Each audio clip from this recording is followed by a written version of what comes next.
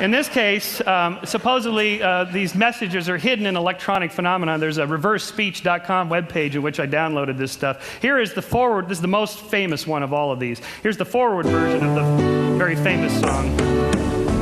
If there's a bustle in your hedgerow, don't be alone there. It's just a sprinkling for the May Queen.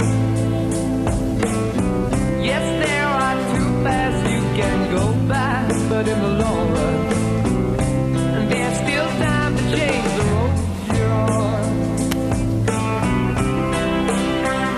Boy, can you just listen to that all day? All right, here it is backwards, and see if you can hear the hidden messages that are supposedly in there.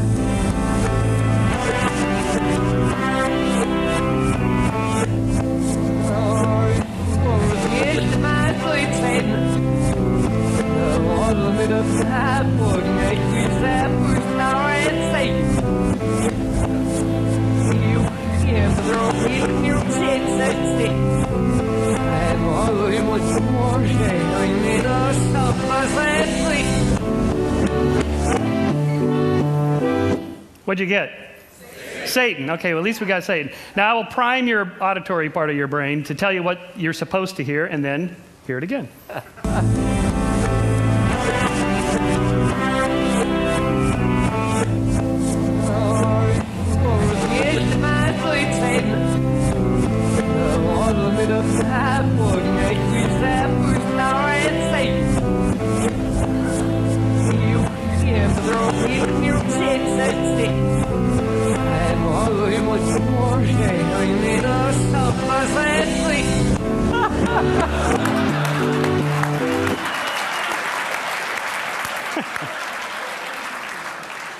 You can't miss it when I tell you what's there.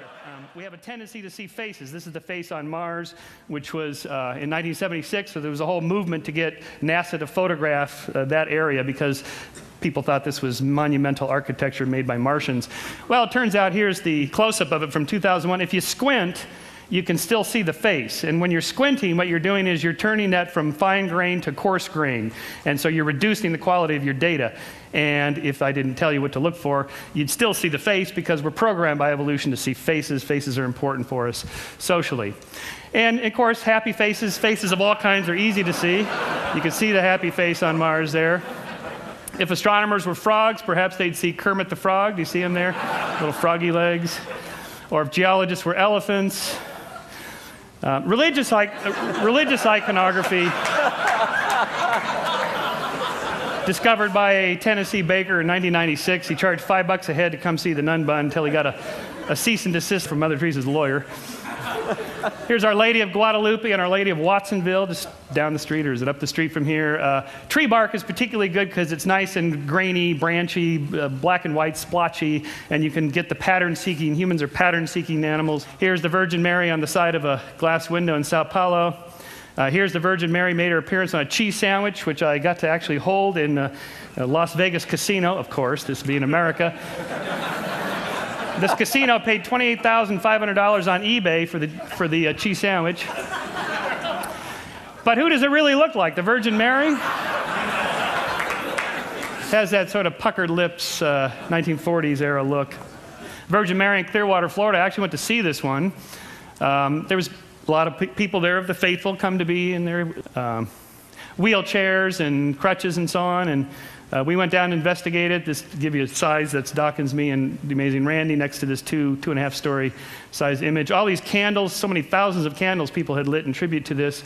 So we walked around the backside just to see what was going on here. It turns out wherever there's a sprinkler head and a palm tree, you get the effect. Here's the Virgin Mary on the backside, which they started to wipe off. I guess you can only have one miracle per building. So is it really a miracle of Mary, or is it a miracle of Marge?